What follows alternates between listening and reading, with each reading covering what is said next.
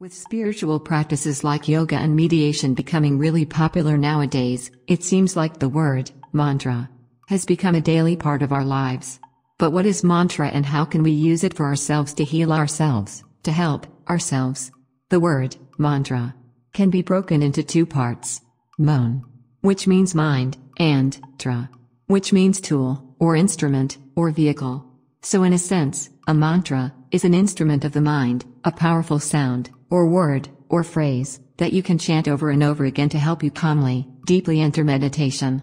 Like a seed, it is planted with the intention of blossoming into a flower.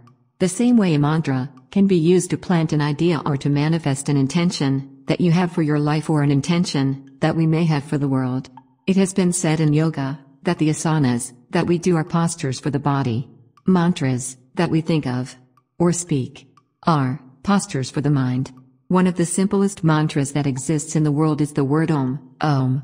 The word Om actually consists of three distinct sounds, O, In the ancient are the collection of texts that contain some of the central philosophical concepts of Hinduism. The word Om is revered as representing everything that is manifest and yet having roots in the unmanifest. The three letters A, U, and M represent the waking, dream, and deep sleep states.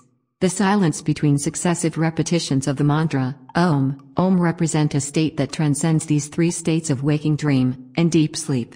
Another way to think of it is as the three states of conscious, subconscious, and unconscious states of mind.